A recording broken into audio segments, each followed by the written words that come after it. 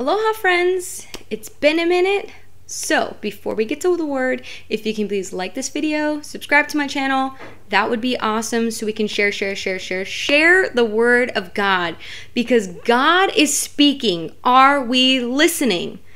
So the word that the Lord has really been having me wrestle with the last couple weeks is the word give.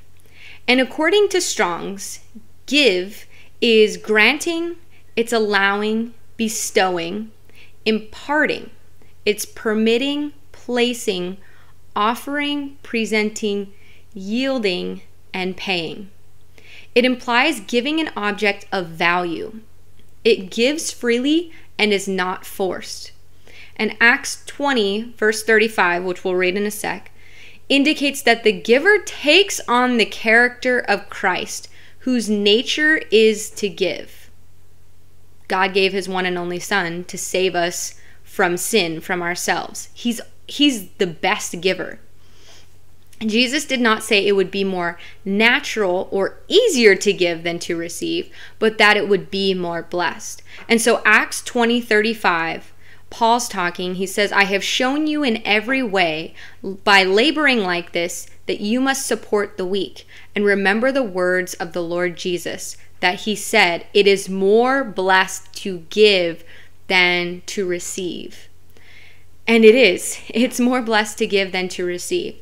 Now, a lot of times when we hear the word give, especially in the context of Christianity, people automatically think about money, right?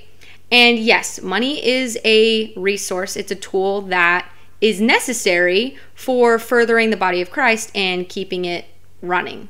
That's the way the world works, unfortunately, but that's the way that it works. However, the Lord has really been showing me what we can give.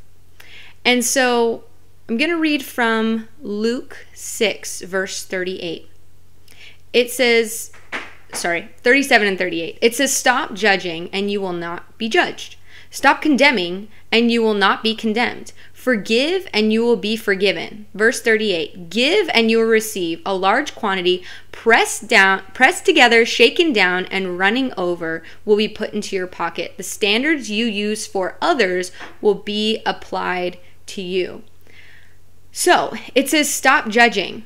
What can you give people? Grace. You can give them grace. Lord knows we all need a lot more grace from each other. Stop condemning. Quit telling people, it's the whole log concept, right? Quit telling people you're doing this wrong when you have a plank in your own eye, right? Don't be looking at their speck. Fix yourself first, right? Check yourself before you wreck yourself. But those are things that we can give to people. And it doesn't cost us any money. It costs us a lot as far as putting our flesh to death, but it doesn't cost us any money. These are things we can give. Forgiveness, oh my goodness. Also, give is in the word forgiveness. Giving forgiveness, not an easy thing, but so necessary to walking with the Lord. The Lord actually said if we don't forgive, he won't forgive us.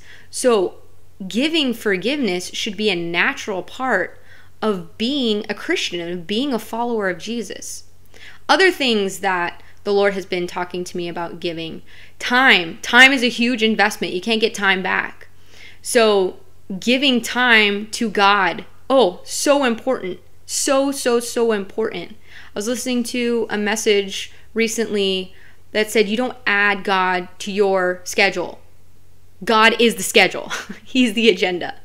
So giving our time to God, making sure that we are giving him adequate time and giving others adequate time, right? That's how we build relationship.